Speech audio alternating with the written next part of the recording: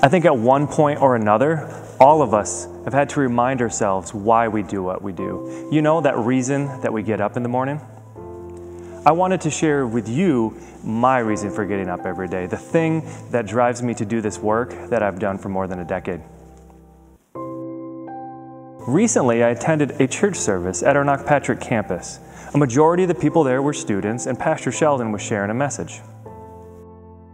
Pastor Sheldon asked a dozen students to come up, and one by one, they came up and they picked a piece of paper out of a hat. Each slip of paper had a Bible character on it and a passage or a verse from Scripture.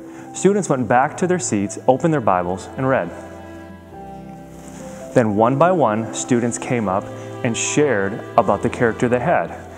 Abraham, David, Jesus, even Judas.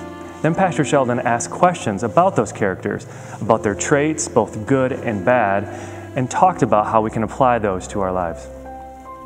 And as they shared, some kids were more confident than others, and they helped those who were less confident.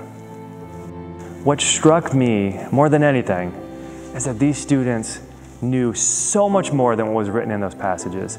They knew things that happened long before these passages and things that happened after. Our students knew the gospel of Jesus. And this service has just impacted me so much over the last couple months. I can't tell you how many people I've had the opportunity to share this story with. And this is it.